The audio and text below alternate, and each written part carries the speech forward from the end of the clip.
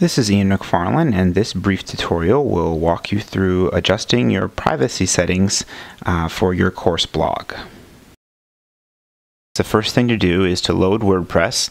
Again, the default landing page is going to be your reader. So that you go over here to My Site, and then you need to scroll down, and the privacy settings are going to be down here in Settings. So here's where in the general site you can change the title of your site. You can change a tagline, which is the little bit that will come up here on the tab.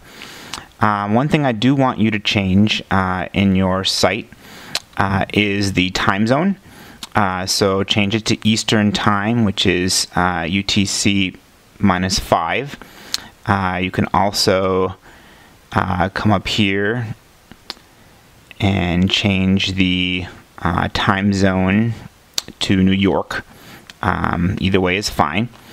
But in this general tab is where you will see the public, hidden, or private.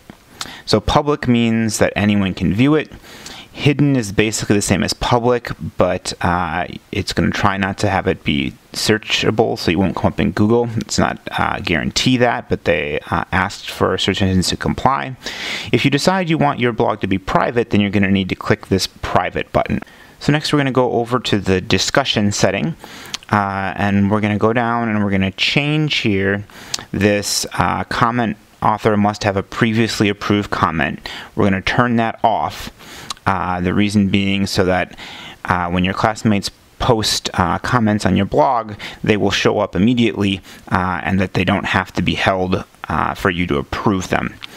I'll make a separate video that talks about dealing with rude comments that might get posted, which doesn't happen very often.